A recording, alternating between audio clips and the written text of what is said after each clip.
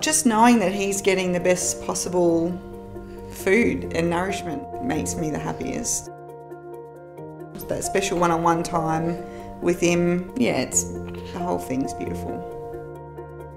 I mean, when I was told I had low supply, you know, you're so vulnerable in those first 72 hours, you know, I mean, the entire first 2 weeks you're incredibly vulnerable. And when you sort of have someone tell you you've got low supply, he's hungry, you need to go and get him formula, you need to be expressing this amount by this day, I would have given up. I just had absolutely no confidence in my ability to breastfeed from then on.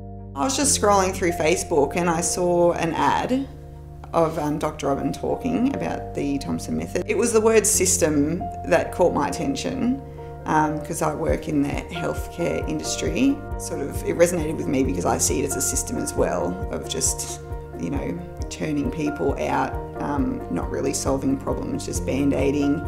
So I stopped and I clicked on the link and I listened to the ad in its entirety, sort of got involved from there, purchased the program, yeah.